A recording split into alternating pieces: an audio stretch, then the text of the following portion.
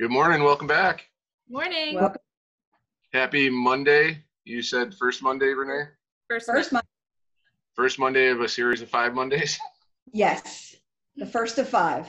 And it's a Great. rainy, stormy Monday, so it's the most Monday-y Monday ever. Yes. And everybody views this on Tuesday, so it'll still be Monday.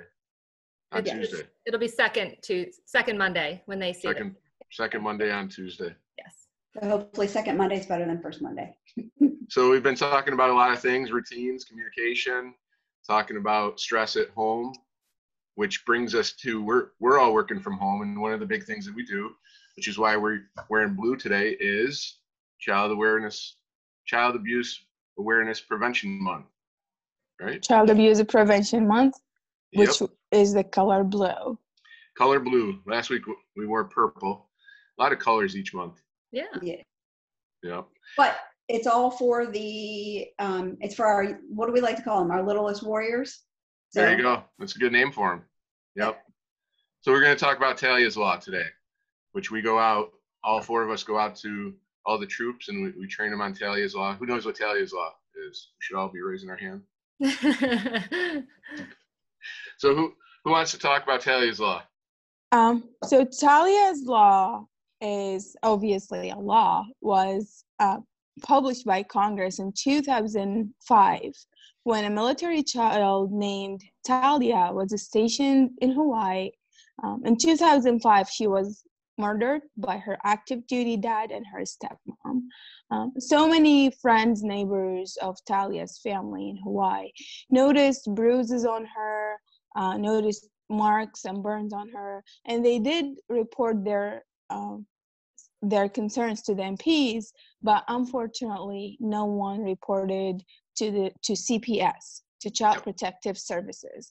So kind of Talia's case fell in the crack due to lack of reporting until it was too late. She was killed. So after that, Congress mandated all green suitors, regardless of rank or branch, to report, and DOD civilians to report child abuse, suspected or known child abuse, to the MPs, then to CPS. So it covers a whole wide range of child abuse. One that nobody's going out right now, so they like to say, if you see something, say something.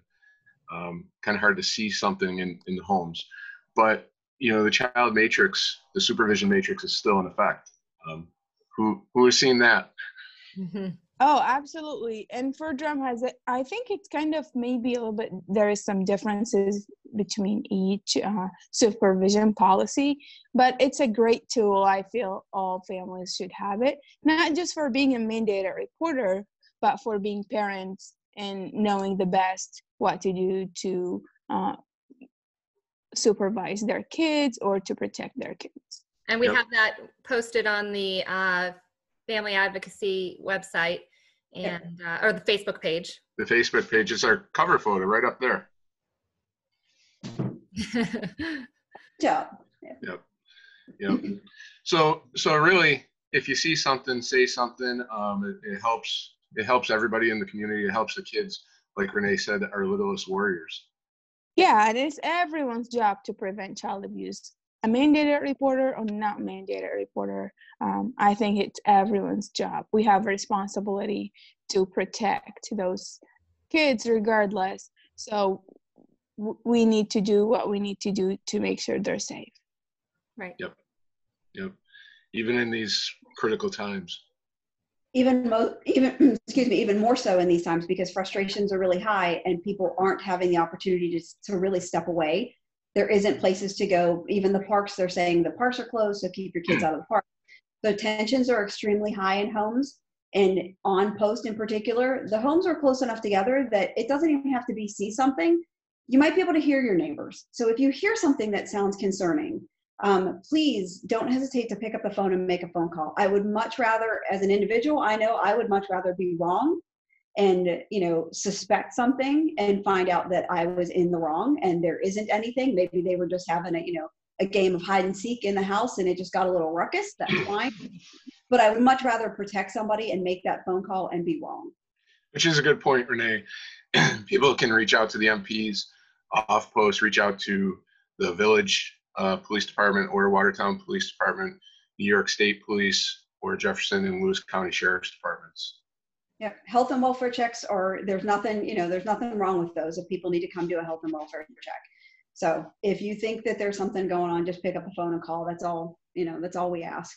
If you're a soldier, you're required to do it. But for the rest of us, maybe just civilians or spouses on posts or in the neighborhoods, just do something. It's much better to be wrong than have something go wrong and then you can't go back and fix it. Better safe than sorry. Yep. So not on topic, but important. Absolutely. So wear your blue, put a blue pinwheel out on your lawn, in your window. And we challenge you to paint your window washable paint with blue. Absolutely. Yep. Or chalk up the driveway. Do something. Yep. Show your support. Absolutely. So we will see you next time on the screen. On the screen. on your screen. Have a great day. Bye-bye. Bye. Bye. Bye.